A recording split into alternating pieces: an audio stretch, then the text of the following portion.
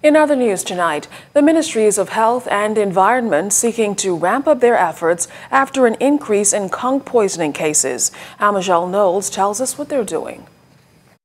As of today, there are 27 laboratory-confirmed cases of conch poisoning and 22 clinical cases awaiting laboratory confirmation.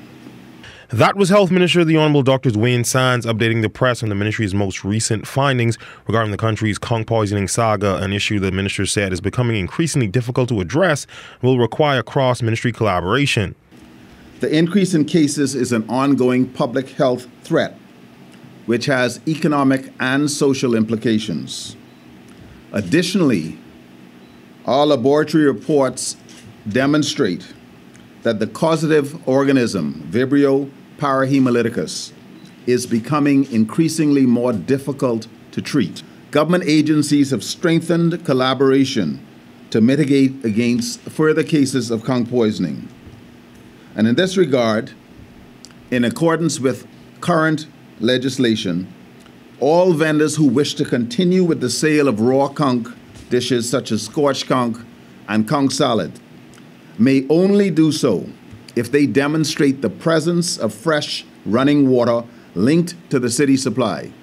From an environmental standpoint, there will be a heightened sense of vigilance from environment and health officials in regards to preparation by vendors. Agriculture and Marine Resources Minister the Honorable Michael Pintard responding to questions concerning the timing of the increased effort, as this should have been something that was previously practiced.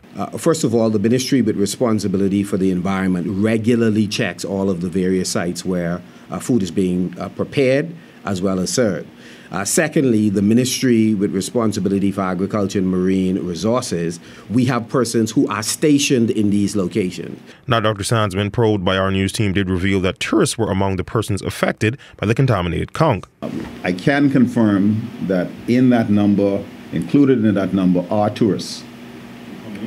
I couldn't tell you exactly how many were tourists. We have not drilled into the data that closely. I can just tell you that some of the patients were indeed tourists.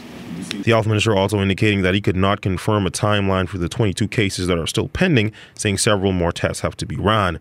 For ZNS Network News, I'm Amajal Knowles.